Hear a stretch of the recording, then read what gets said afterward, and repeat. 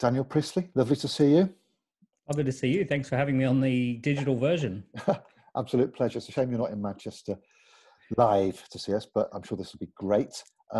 Would you be kind enough to introduce yourself, please, Daniel, and tell Great. people who you are? So I'm the CEO and the founder of an organization called Dent Global. We run business accelerators all over the world. We've got an office in London, Sydney, and Toronto.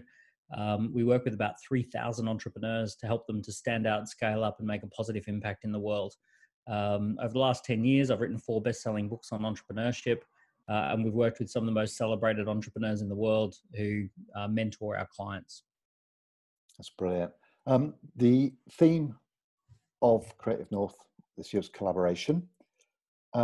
What does collaboration mean to you? What's your headline on collaboration?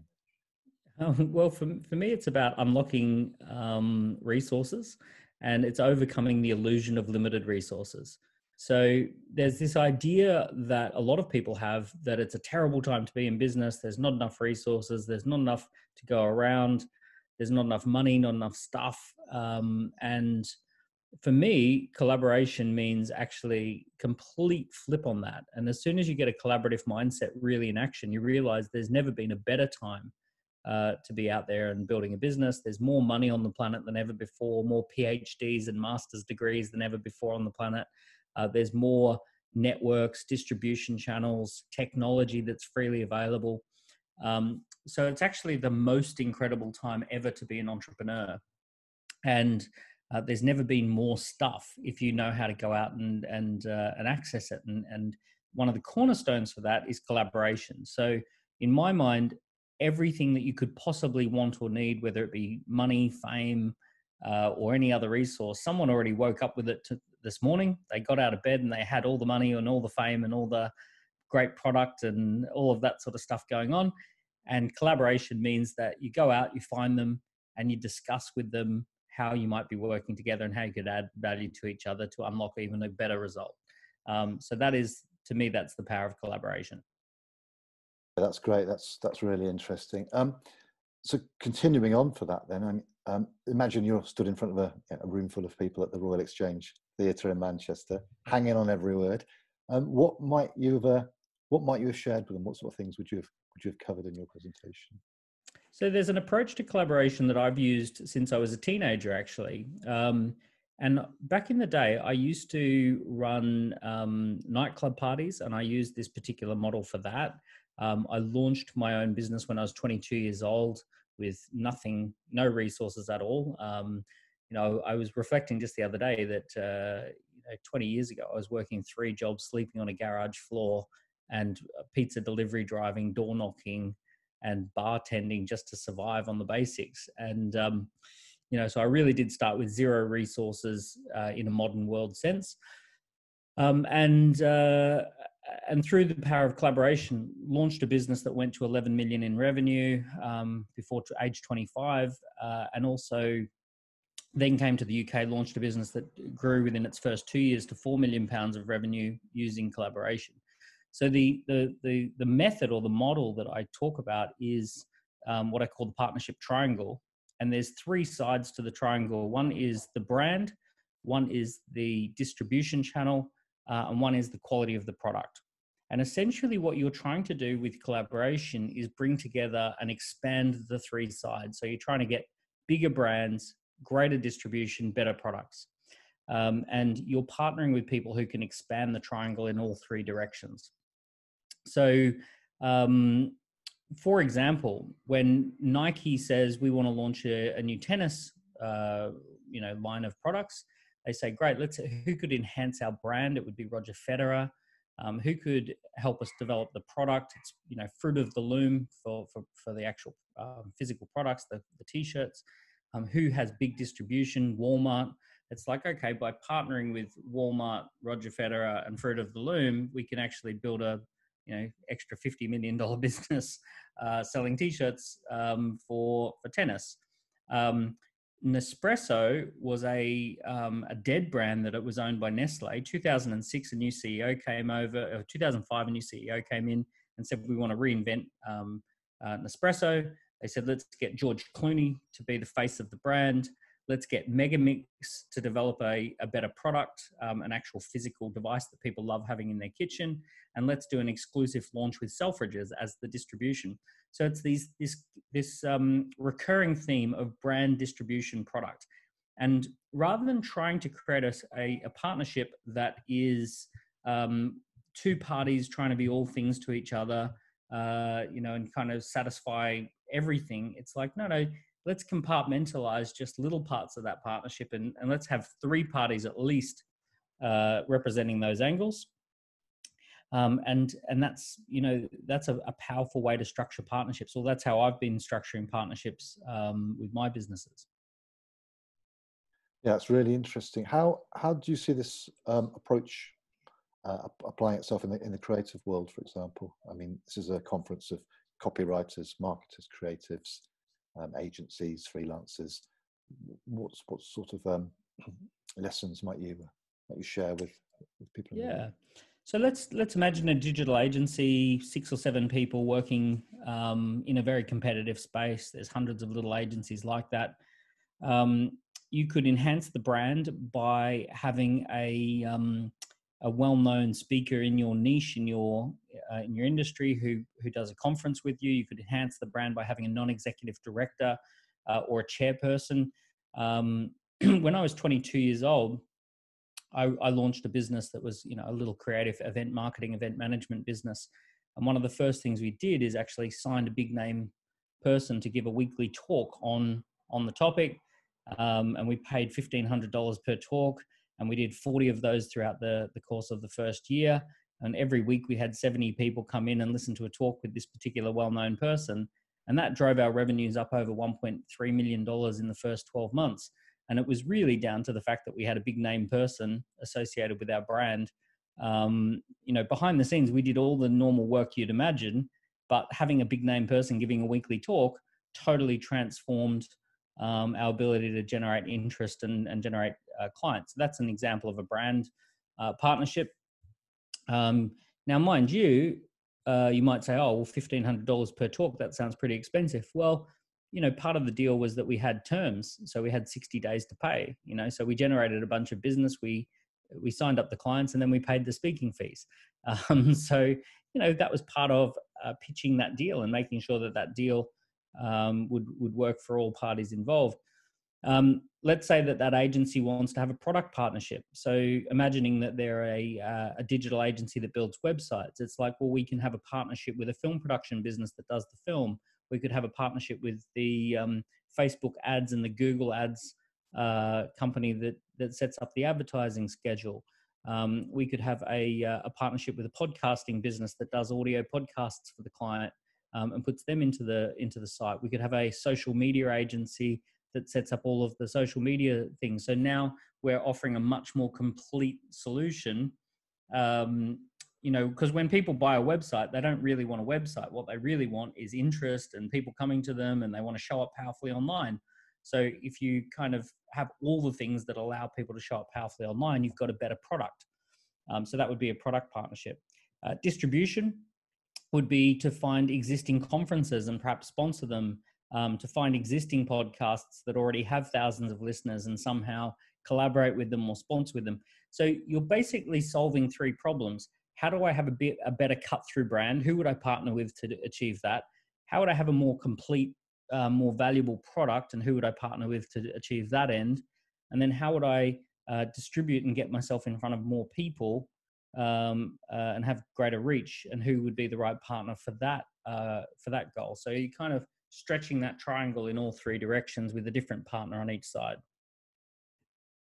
Yeah, that's fascinating. I guess in a weird way, we kind of, each of us individually or as a company, sort of does a version of that anyway, just naturally. What sort of skill sets do you think we ought to sort of work on or develop, or confidences to make us more partnerable, or to identify better partnerships, do you think? There's one skill set that I think is really important, or it's a mindset more than a skill set, but it's the mindset of really digging deep to find out what the other party wants and needs, and seeing if you can truly solve that problem for them.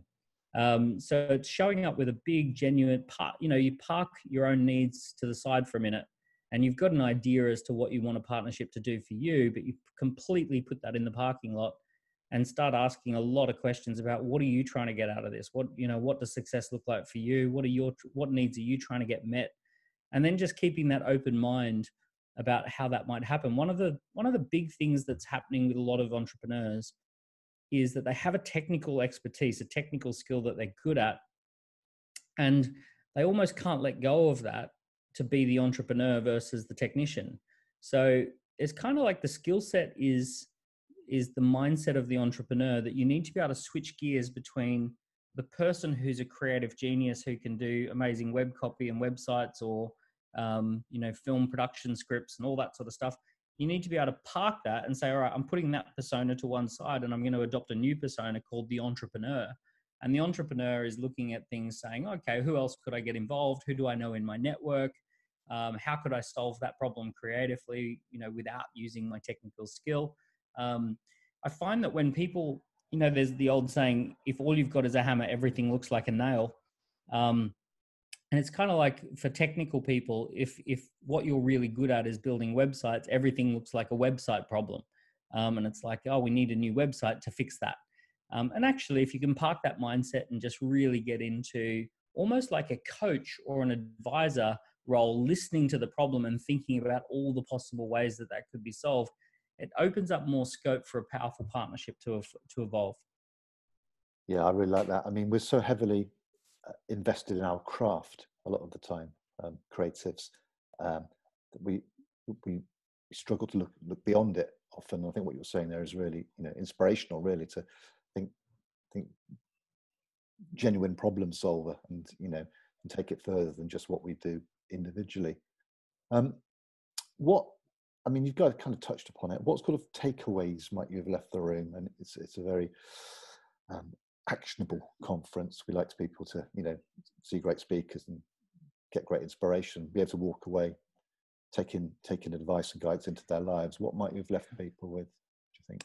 Yeah, look, I would love to inspire people to think about the idea that probably the biggest lift-off moment a business has that makes everything else work is when you can associate with a well-known person, a key person of influence. So, a lot of, I know it sounds so strange, but like, for example, I've just been watching this documentary about Michael Jordan and Nike and all that sort of stuff. And, Nike was quite a small company compared to Puma and Adidas. And then they did this game-changing deal with Michael Jordan. And when he turned up, they had a big sign for him and his father, and they really had done their research and they presented a full range of options. And Michael Jordan didn't want to sign the deal with Nike. He actually had in mind that he wanted to do a deal with Adidas. And then they came in and they structured the deal and they structured the partnership, and they were so much more enthusiastic about putting that deal together that he went with Nike, this little company by comparison, in 1983. And then they had anticipated doing $3 million worth of sales in basketball shoes, and they ended up doing $128 million worth of sales in year one in basketball shoes. So it was a completely game-changing, revolutionary deal. And it's funny because human brains are so simple, they're so basic, and it's kind of like, oh well, if Michael Jordan likes those shoes, then I'll buy those shoes. And it's funny because the same thing is true with creatives. It's like, oh well, if that well-known individual uses that creative agency, then that must be the right person I should go with as well. There's a real cut through that happens when you align to a key person of influence. If you can find a key person of influence who can kind of align to your brand, who can, be an ambassador to the brand, be a non-executive director to the brand, be a speaker at a regular conference, or alternatively, if you as the founder of the creative agency can play more of that role, out from behind the computer, up on a stage, talking, podcasting, putting stuff out there in the marketplace, writing articles. If you can play that key person of influence role yourself, that tends to be the game changer that leads to all sorts of other partnerships. That unlocks distribution, it unlocks product, it unlocks finance and investment. All of that kind of starts to flow when you've got that person in place. Yeah, that's great. I mean, visibility is one thing. So getting out there and doing it. What advice could you give to people to make that visibility count to really add value to their presence when they're doing these talks? And Yeah, so the relationship tends to work because I've had this relationship many times. The relationship tends to work when you've got someone who can create buzz, but then you've got the sales capability behind the scenes to turn buzz into business. And it's a really great point. And I'm so glad you asked that question because buzz alone is a short-lived phenomenon. You know, someone can create a bit of buzz at a conference, and for on the day they can actually have lots of people coming up to them and saying, "Hey, I'd love to do something. Can we talk?" And then if you wait 1 week, people have completely forgotten that they even said that. So it's really important to, if someone's playing that role, that you pin it down into sales meetings, sales appointments, proposals, and actually following up and doing the sales work. So it's that bridge where the buzz turns into that business is an extremely important bridge. I'm going to say this. I run a business that is in Australia and the USA and the UK as our primary offices. And I would say that the USA, especially in the creative industry, they really get that it's a sales business. So they are aggressively selling all the time. They have people going out to networking functions. You know, they turn leads into appointments, appointments into presentations and proposals into sales, and they grab you by the jugular and they keel haul you across the line. And before you know it, you've signed up to a $7,000 package, and then that leads to a $15,000 sale. And then next thing, you know, you're 25 grand in before you realize, oh my goodness, what happened? I've signed up for something. I mean, they are, you know, they're a 10 out of 10 for sales, for sales drive. Then you go to Australia. Australia is probably a 7 out of 10. They're a little bit softer than the Americans. They're just a little bit more friendly, a bit more rapport, slow it down a little bit, a bit more, let's get to know each other, let's be mates. And then you come to the UK, and I would say London is a 3 or a 4 out of 10 on that scale. And then as soon as you go north, it's down to a 2 or a 1. So I've seen creative agencies that are up in Manchester and outside of London, and clients are practically sitting on their lap, licking their face before they will suggest that we should actually do some business. And it's almost painful to watch. So unfortunately, the piece of advice I'd say is you're going to have to be a bit more American, or at least a little bit more Aussie in the approach of actually turning buzz into business, following up, asking for the business. When do you want to get started? How did you want to make? Do you want us to send you through a proposal? Do you want us to send you through an invoice? Would you like to get started? Like actually going for the business and asking for the business, and not just leaving it out there for them to follow up, for the customer to follow up. Assume that customers are not proactive. yes, I think that's a common comment, isn't it, about Britishness? And well, I've had Northern Britishness. I hadn't heard that one before, but yeah, we get more reticent than we get. So great advice. That's really brilliant, Daniel. It's such a shame we won't get to see you on the 19th of June in person, but we'll definitely this is a happening thing, and we'll get you up to Manchester very soon, hopefully, and meet you in person and get you presenting in person. That'd be great, because I'm a big fan of your written work. Do you want to briefly mention your books and your... Yeah, so there's 4 books in the series. Entrepreneur Revolution is about the trends of why it's a great time to be an entrepreneur and how you might get started. But many of your clients would be people who, or your attendees would be people who've already gotten started. Key Person of Influence is about standing out as an individual who kind of is a thought leader in the space, who's one of the bright, shiny people in the industry, who attracts opportunities. Oversubscribed is about running campaigns and promotions and getting people to line up to do business with you, creating a bit of a waiting list, demand and supply tension. 24 Assets is about building out the full business, so you've got the capacity to scale. So there's 4 books in the series, like Harry Potter or something like that, of entrepreneurship, and you can kind of, they're written in a particular order from getting started to standing out to sort of scaling up and having a business that sort of stands on its own as an asset. That's great. Business magic. Daniel, thank you so much for your time. Really generous of you. It's appreciated. And like I said earlier, we'll see you in Manchester very soon at Creative North. Excellent. Looking forward to it. Cheers.